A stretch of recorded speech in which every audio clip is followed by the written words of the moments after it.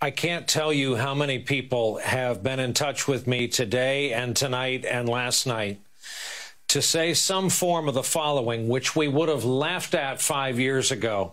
The Russians must be having a good old time looking at television images of the United States. Death toll of 100,000, a pandemic not at all under control, and now city streets aflame in more cities tonight than we can list. Yeah, I've lost count of the number of times you and I, Brian, have talked about this very concept that the number one goal of the Russian government is not to get a certain person in the White House, but rather to sow discord and chaos.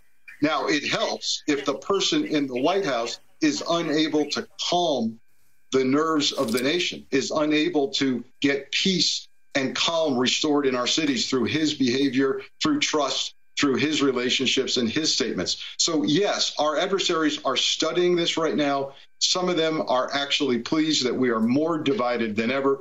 And I'm very troubled that we could be in for a very long, hot summer if this isn't quashed.